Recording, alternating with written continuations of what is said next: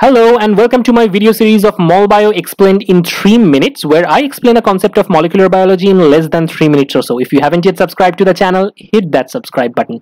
Today we are going to talk about gateway cloning technology, which is a site-specific recombination based cloning system, and this is based on how phage integrates its DNA in the E. coli chromosome.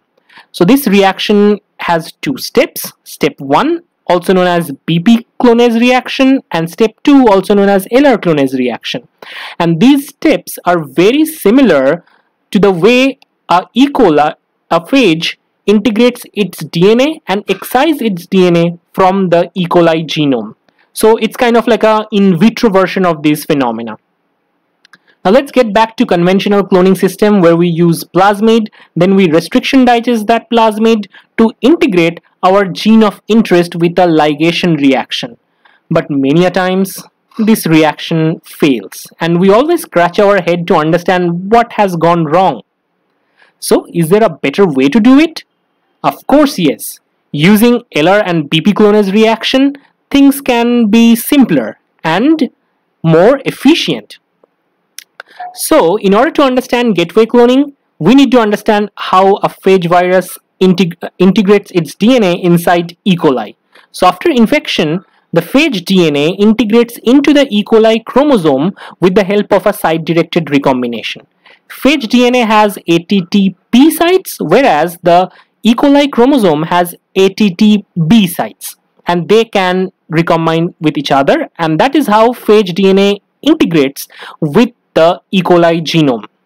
While excising out, similar kind of site-specific reaction is used by the phage virus. Now scientists thought whether they can use these kind of strategy in a cloning method.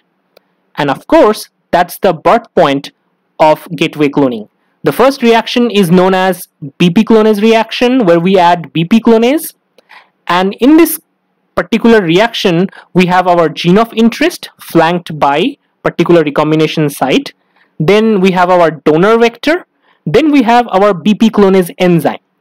When we add all of these together, the gene of interest, which is flanked by attB sites, gets integrated into the donor vector with the help of site-directed recombination.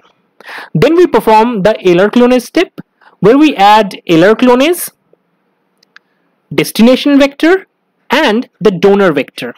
Now the gene of interest is going to be transformed from the donor vector into the destination vector. So here is our donor vector with gene of interest flanked by attL sites, and here is our destination vector with attR sites. Again, these two sites can perform site-directed recombination, and that is how the destination vector would get the gene of interest. Pretty simple and less time consuming.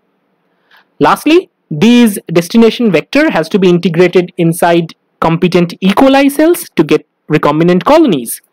And this step is very simple, and conventional transformation reaction has to be performed, where competent cells would be combined with these plasmids and ultimately incubated on ice for kind of like 15 minutes, then followed by a heat shock. We would incubate it in an ice again, and then plate this on a Petri plate. So after inoculation and incubation overnight, we should be seeing some recombinant colonies, and that's it. We should have our gene of interest inside these recombinant colonies, which we can check by colony PCR. So now you learned how gateway cloning work.